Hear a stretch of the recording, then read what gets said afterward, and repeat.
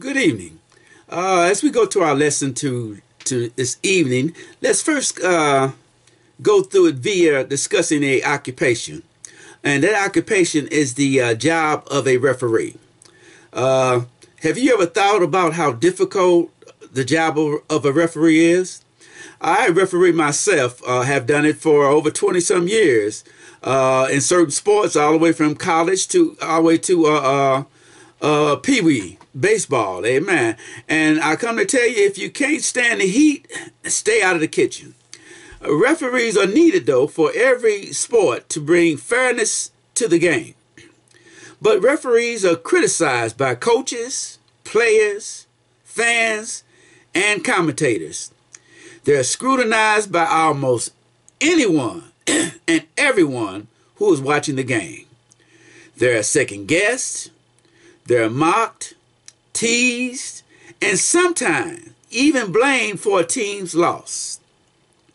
But referees must work together as a team to effectively officiate a game.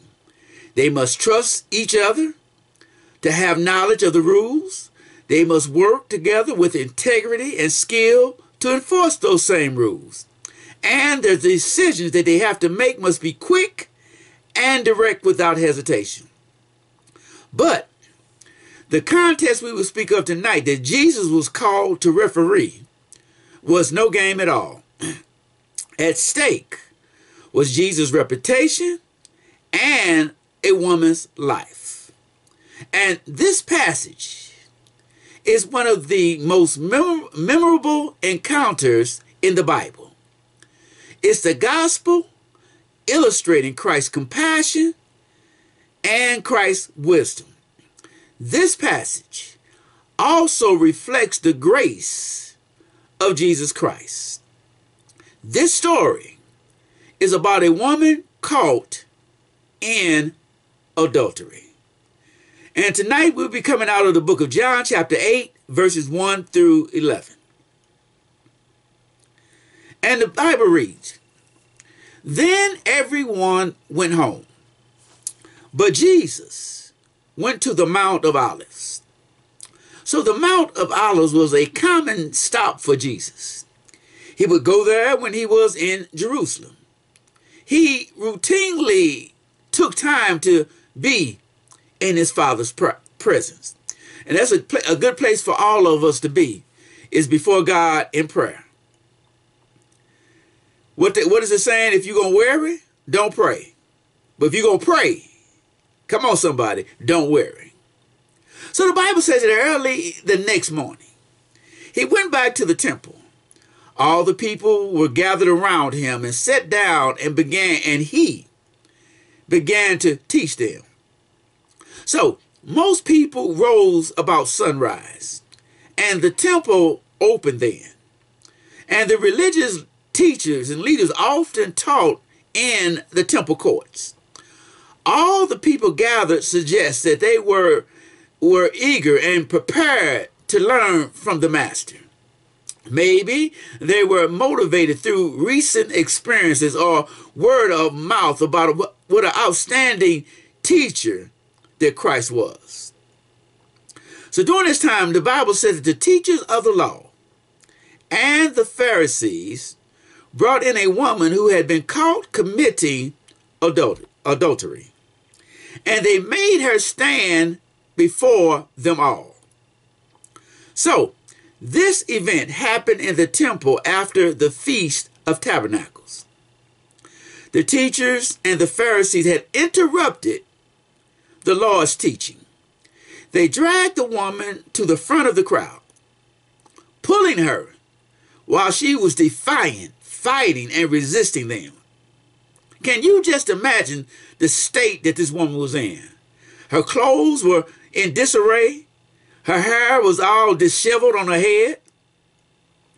And naturally, the crowd turned to see exactly what was happening.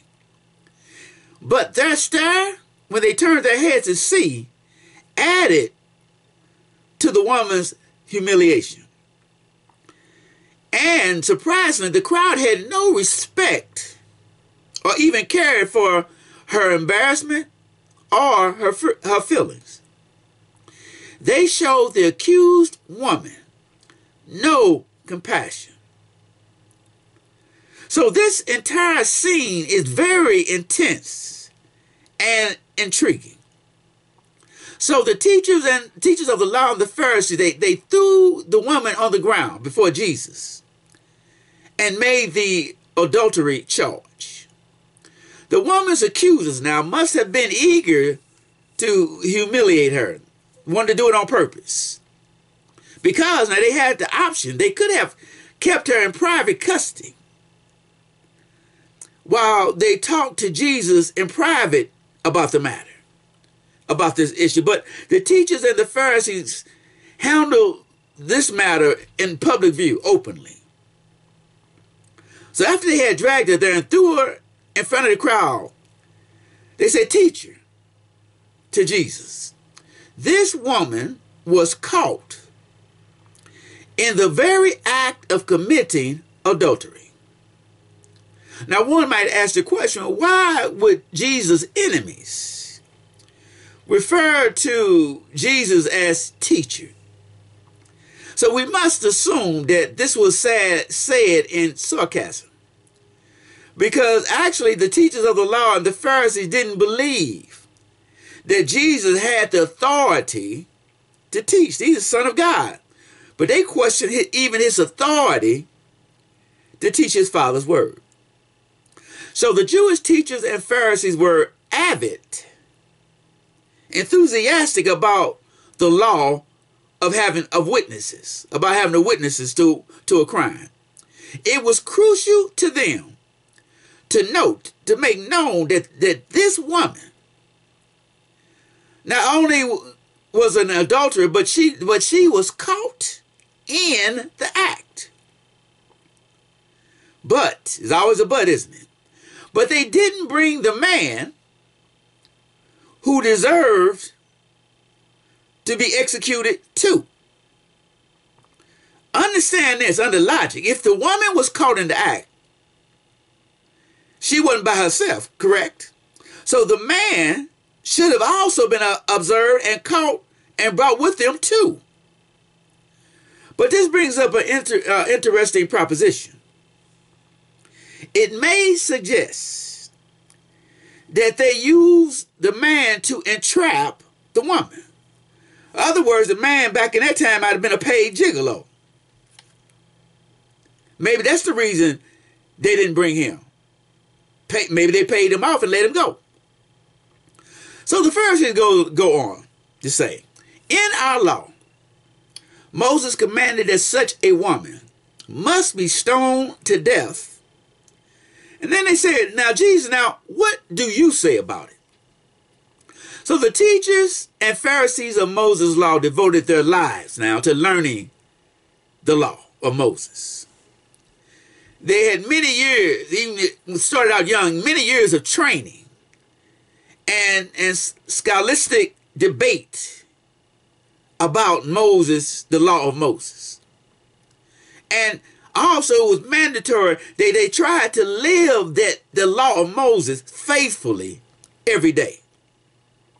And in their feeble minds, they probably thought that they no doubt believed they had an edge, an advantage over Jesus regarding the law, because they thought they knew more about it.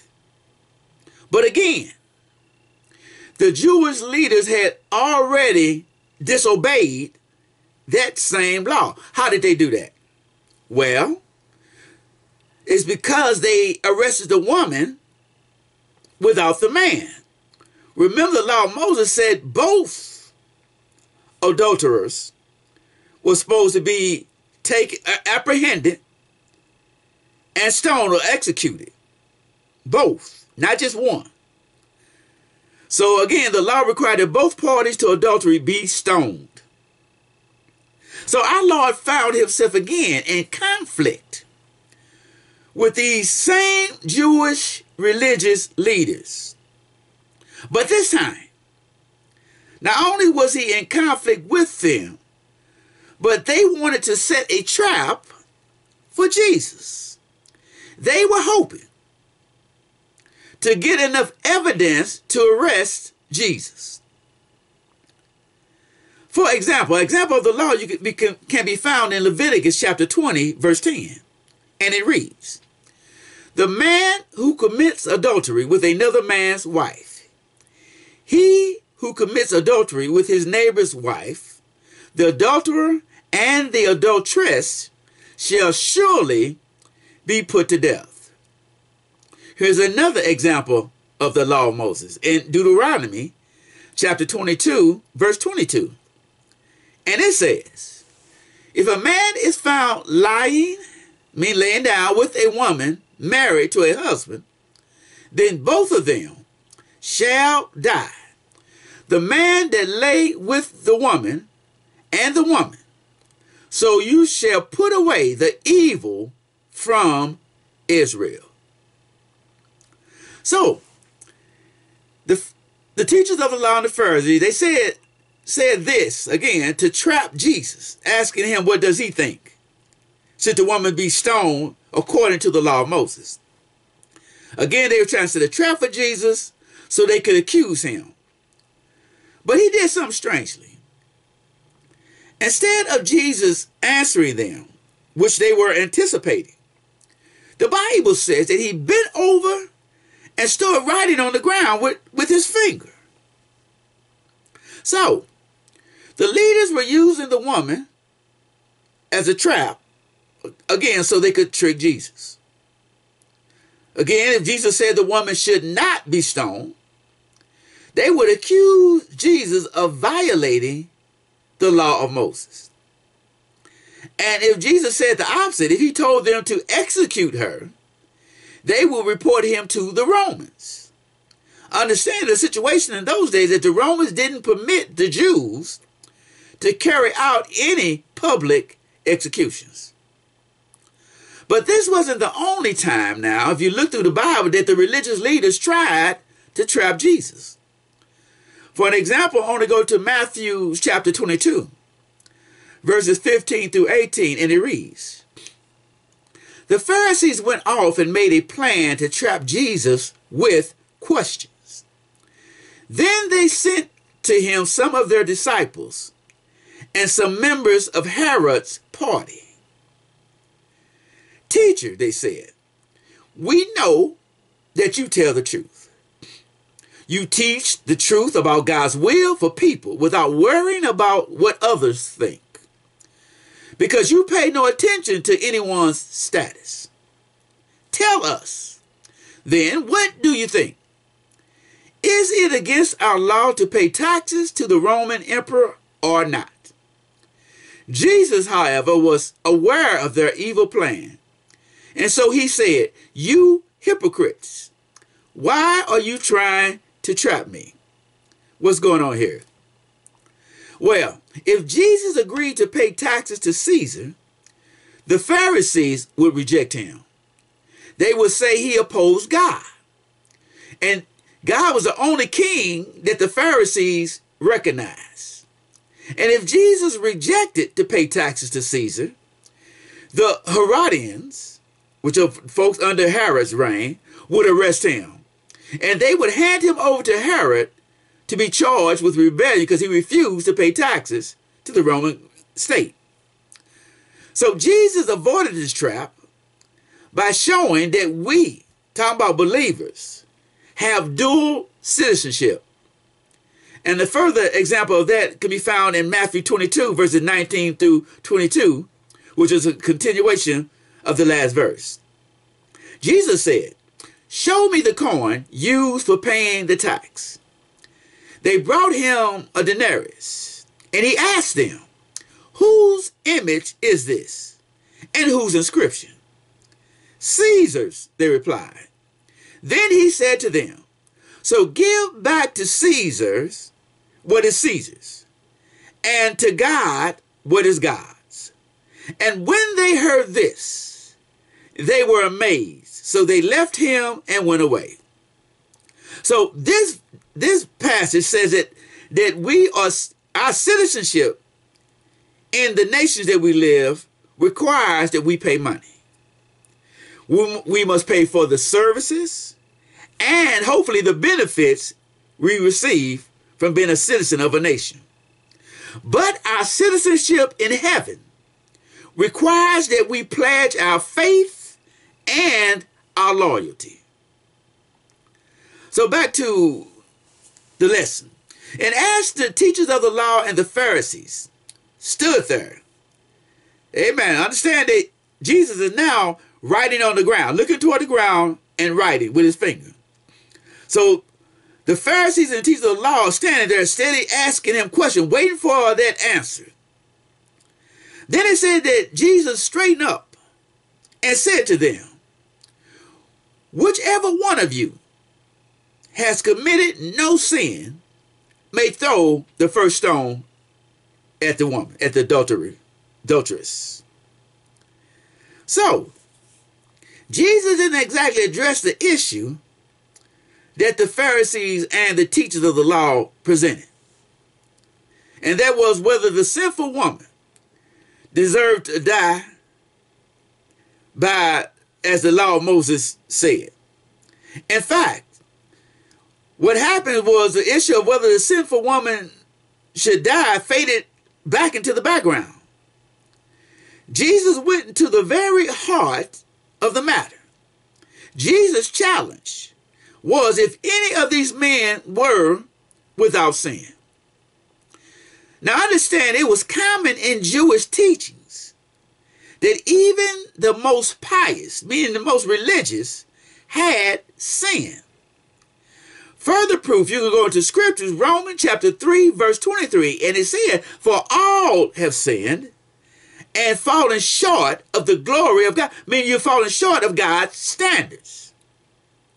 So the point of Jesus' words was that they were not qualified, the teachers of the law or the Pharisees, they were not qualified to judge this woman.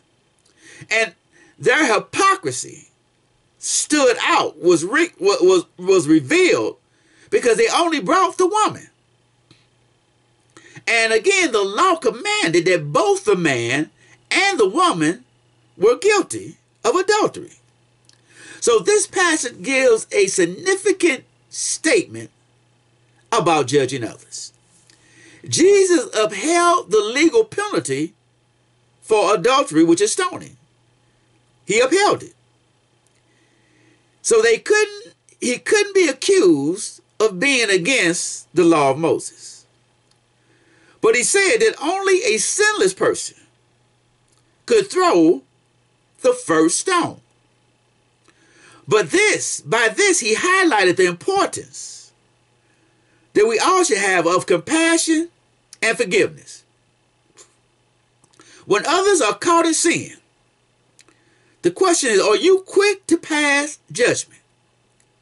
If you do, you're acting like you've never sinned at all yourself. Now, don't get me wrong. We must speak against sin, but from a spirit of humility. Again, we go back to Romans chapter 3, verse 23. All have sinned and fallen short of the glory of God. Be careful when we find ourselves feeling angry about somebody else's sin. Our role is to show forgiveness and compassion. It's God's role to judge. It's not ours, my friend. Often, often the sins we notice in others are the same sins that we're guilty of ourselves. For example, a person who gossips, you know anybody that gossips? May be very critical of other people who gossip, especially if those who are gossiping, those same people are gossiping about them. Then the Bible says, then he bent over again. So he stood up, Jesus stood up, said, brought to them was the one that has not sinned, cast the first stone. Then he went back to the ground and continued to write again with his finger.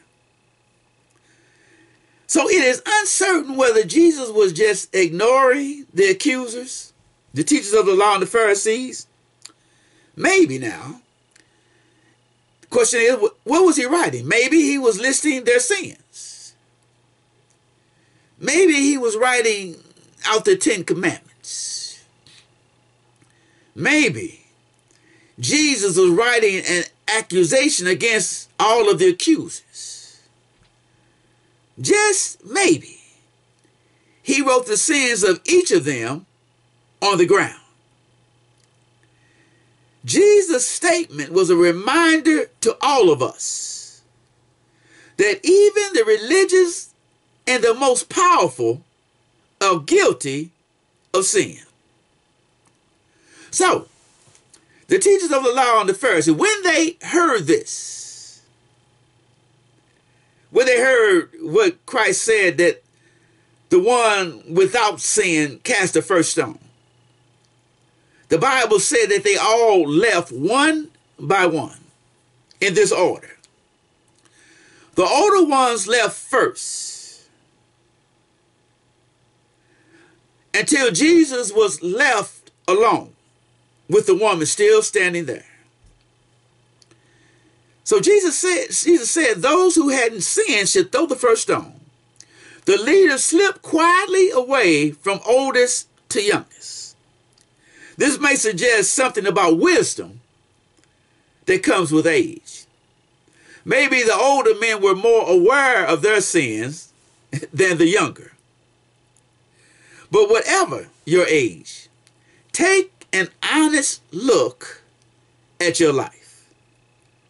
Recognize your sinful nature. Again, all have sinned and fallen short of the glory of God, short of God's standards. Recognize your sinful nature. Look for ways to help others rather than hurt them. The religious leaders had come to discredit Jesus, to tear down his reputation, to catch Jesus in a trap. But they got caught up in their own trap and left without a sound. What's that saying? If you dig one ditch, you better dig two. Because that next one, other ditch might have your name on, might be for you. So Jesus straightened up after everyone had gone. The woman was still there, standing accused, and said to her, "Where are they?" Jesus knew where they were, but he wanted to further the conversation with the woman. Is there no one left to condemn you? Understand, the men who left were also the only witnesses to the crime. You remember I told you that the teachers of the law and the Pharisees were very big, were avid about having witnesses. So when they left, they were the only witnesses to the crime of adultery that they were accusing the woman. And without witnesses, no one was left in the crowd to initiate the punishment or to throw the first stone. The witnesses were normally the first to throw the stones. But understand this. In the law of Moses, it also said, but if you were found to be a false witness,